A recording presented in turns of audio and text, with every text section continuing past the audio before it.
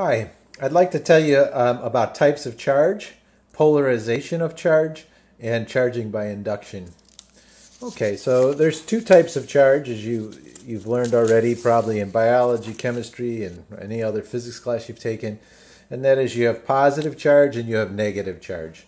It turns out that two positive charges will repel one another, two negative charges repel one another, and a positive and a negative charge attract one another. Protons carry the positive charge and electrons carry the negative charge. The protons are in the nucleus with the neutrons, and the electrons are in the outer parts of the atom, and as I said, they're negative. All right, so let me just show you something about polarization. If you have an atom that has the electrons on the outside of the atom and the protons in the middle of the atom, then the center of the positive charge is right there. I'll show you again, it's right there. But the center of the negative charge, if we wanted to say where this all of this negative charge is centered, we'd say it's, again, right there. So they both have the same center of charge. And we'd say this is neutral, meaning it doesn't have any charge. Okay, well, same atom, held fixed in place, and we bring a negatively charged object. We won't tell you how it got charged, but we'll just say it's a negatively charged object. It has, what we mean is it has more electrons than protons. That's what we're saying. And so that negatively charged object is going to push on this electron cloud, and it's going to shift it over a little bit if this is not a metal. If this were a metal, some of these electrons might take off. But if this is an insulator, let's say rubber or wood or paper, then when this comes into the region, it does shift this cloud a little bit. See how it's shifted over? It's not in the center. And so the center of negative charge might be like right there. And the center of positive charge is right there.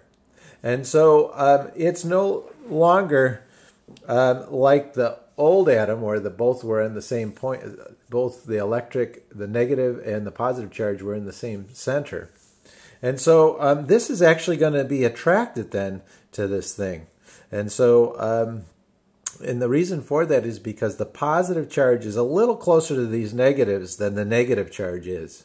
And they're the same magnitude, so the positive being a little closer, there'll be this net force to the right on here.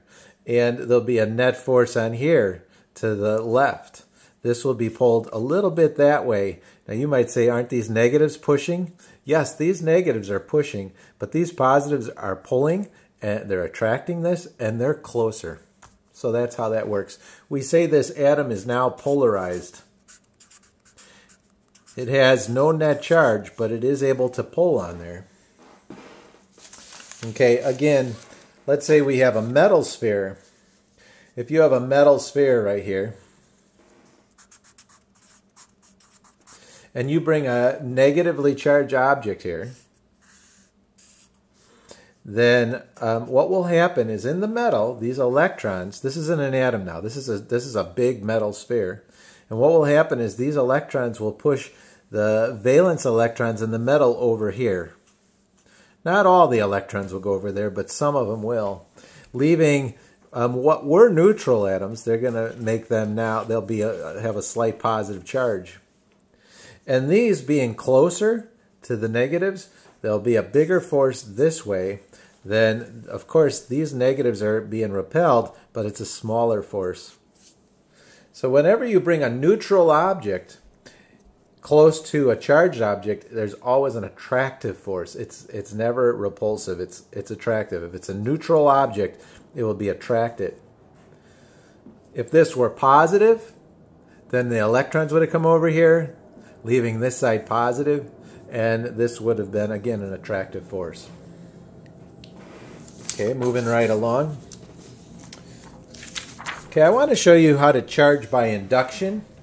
If we want to charge by induction, then if this is a metal sphere, so this is metal right there, metal, and this is rubber or wood or something. This is an insulator. That's an insulator.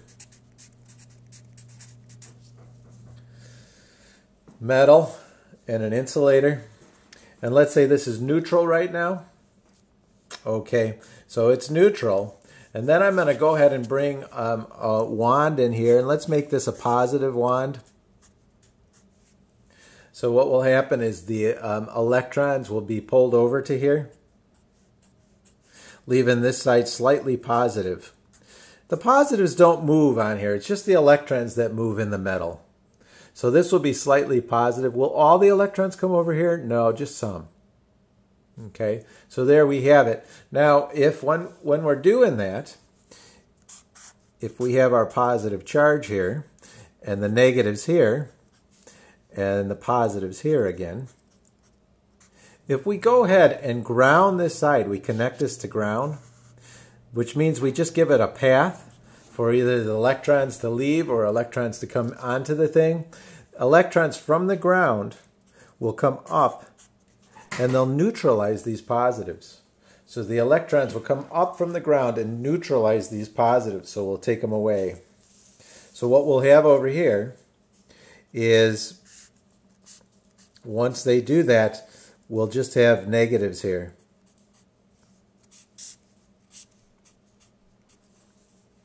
Okay, now if I pull the ground away first, so let's cut the ground. We're going to cut it so it's no longer has a ground, and then I remove the negatives. Then what will happen is these electrons won't have any reason to stay here anymore. They'll actually spread out. So we say that we have a charged object. This was called charging by induction because we caused the electrons to get induced onto here. Notice that the object that we used was positive, but we left a negative charge. When you charge by induction, you always charge opposite to whatever object you use, with the charge on the object you use. So if this were positive, then this is going to be negative. Okay, let's see that one more time with a negative object. How does that work with a negative object? Okay, so we have our insulator, and let's bring the negative here. That's going to push electrons over here, making this side slightly positive. Okay, now if we ground this,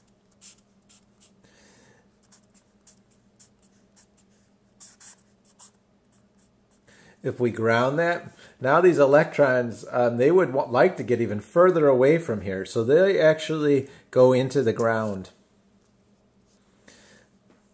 Okay, now what we're going to do is we're going to pull the grounding thing away. So we take the grounding thing away, and we're left with this. And now when I pull the negative strip away, now these positive charges are going to spread out, but this is how they're going to spread out. It's not like that's going to move over there. It's that there will be an electron over here. There's electrons in here still.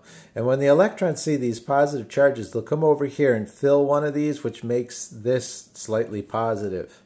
So that's how the positives actually move. It's really electrons going over here, leaving a positive over here. So what will happen is this charge will spread out. And again, notice that we have charged something positively with a negatively charged object. Okay, that's charging by induction.